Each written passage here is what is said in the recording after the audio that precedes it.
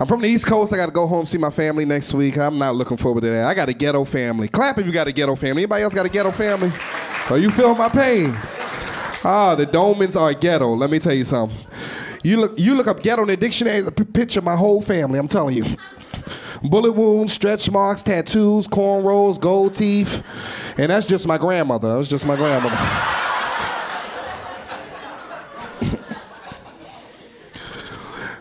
Yeah, grandma thug.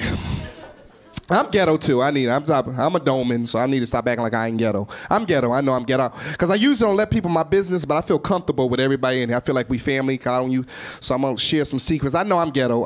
I had these same jeans on yesterday. I figure I was in Detroit yesterday, so ain't none of y'all see me with it on. Don't act like I'm the only one in here. Don't double up on their jeans every once in a while. Half y'all in here got the same jeans y'all had on yesterday. I just spraying with Febreze, spraying with Febreze, spraying with Febreze. Smell like new.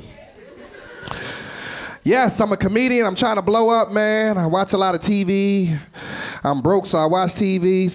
It's not hard. It's not good to watch TV if you're broke. You ever watch some of these shows? You know, one of my favorite shows I love is, anybody watch the show MTV Cribs and like that show? MTV. Y'all familiar with that show? It was a celebrity show off their homes. That's a cool show. Is it me or isn't that a depressing show though?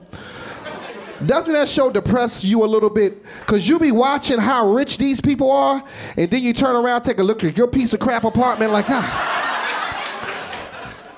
like, I should have stayed in college. I should have did that drug deal in '94. I knew I would have came up. I should have took them kilos to Cuba. I could have came up.